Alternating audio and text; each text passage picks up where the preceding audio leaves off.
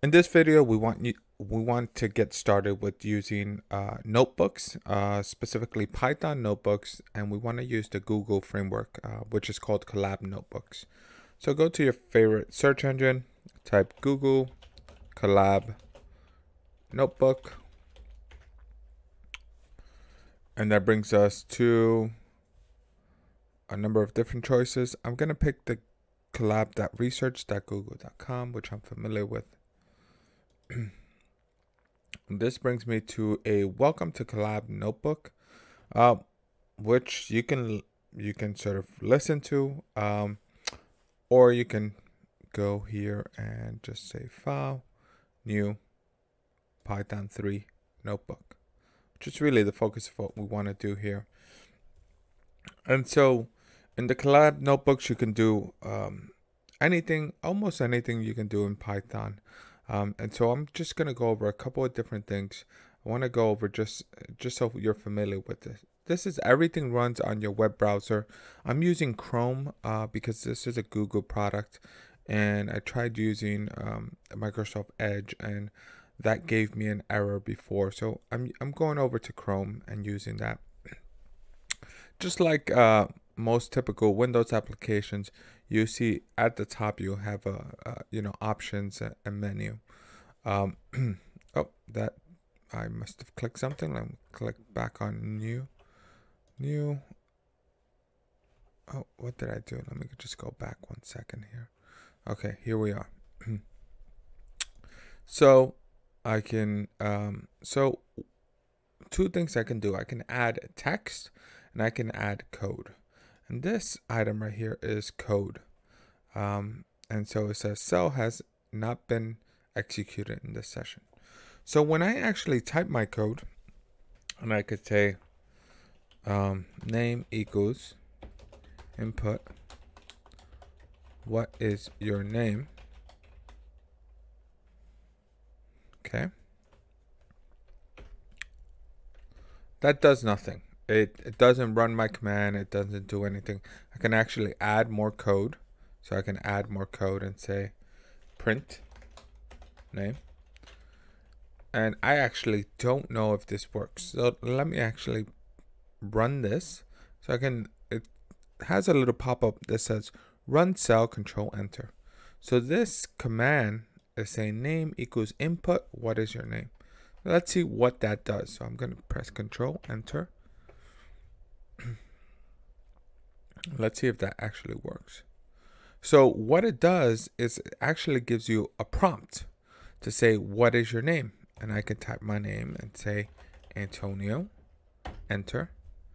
And that's all it does, because that's all that line of code does. So I can say print name and then print 1, 2, 3.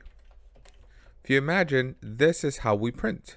So I'm going to go print name, print 1, 2, 3. So, and if you're following our Tic-Tac-Toe program making, you realize that we talked about doing 3 things, and I've done them all in about 1 minute. First thing we talked about is storing a variable. So I've taken that variable. In this case, my variable is name, and I've actually stored the result Antonio in there. Now, what you'll realize is that I used a function, right? And if I hover over this, it'll tell me what this function is. This read a string from standard input, and the prompt string, if given, is printed to standard output without a trailing new line before reading input. So basically, it's going to give me a prompt. Is what the input function does in Python 3. And that's exactly what it did. It gave me a prompt which used what is your name, and then once I entered my name, it stored my name into this field name. Okay, what I did in the next one is I printed my name, then I printed 1, 2, 3. So it prints whatever name I've given it, then I print 1, 2, 3. I can also add text. So I can go ahead and add text, and I can actually move the text up and down.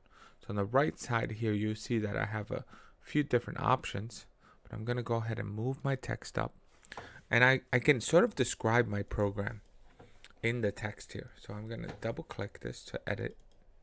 I'm going to say, ask user for input for their name. Okay. That's it. So that becomes text. Okay. Now I'm going to add more text. And so here I'm going to say, bring this down sometimes. Sometimes it allows you to just click and drag, but this time it doesn't. I'm going to edit this, double click and say, print the name entered by the user. And you see when I'm typing text on the right hand side, it actually gives me what it's going to look like. So I can, so if I make this bold, for instance, we can immediately see what it's going to look like.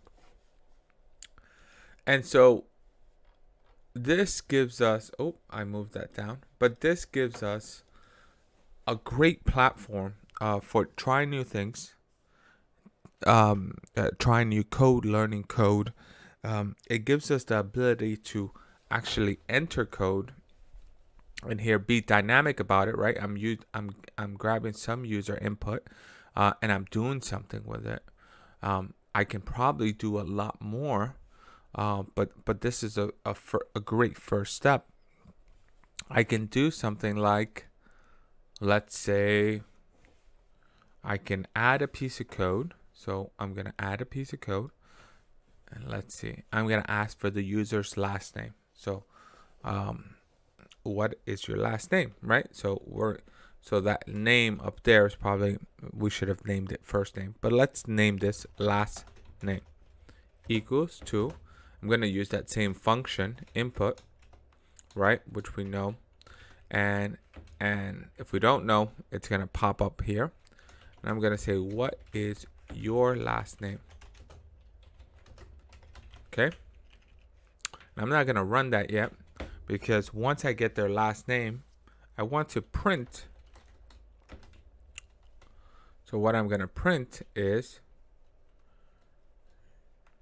your, I'm going to print your name is, and I'm going to do last name plus name. So if you can imagine, what I'm going to ask for is I'm going to ask for the last name. And let me actually do comma. So I'm going to ask for the last name. And then I'm actually going to print to the screen, your name is last name, comma, first name, or name, what I've taken above. So let's go ahead and run this cell here. And it tells me you have a syntax error. And so I really wanted to show you what this looks like, right? So this means, we've talked about syntax before, it's the language, right? This language it's expecting something when we're not providing it. In this case, you see I'm giving it a string and I'm saying that string and or plus the last name plus a comma, and then I'm missing a plus here. So go ahead and change that. And let me go ahead and rerun this. What is your last name? So I will go and type my last name. Your name is Borges Antonio. Okay, well, I prefer space there. I can do that. And that's fine. I can rerun that and see what happens. Oh, perfect. Right, so this gives us an idea of how to start saving some variables, print them out, how to ask the user for input, and how to use the Colab notebooks. The last thing I would do is just save this and say testing, saving variable, obtaining user input, and printing variable to screen. And so that's it. I'm done with this notebook. So this is a good start. Try to get some more user input. As you can imagine, in the Tic-Tac-Toe program we're going to work on, we're going to want to ask the user where they want to specify their X or O. So that's going to be a key input there, the position of where they're actually going to mark their X or O. So think about that when you're thinking about how many decisions we need to make for a game like Tic-Tac-Toe.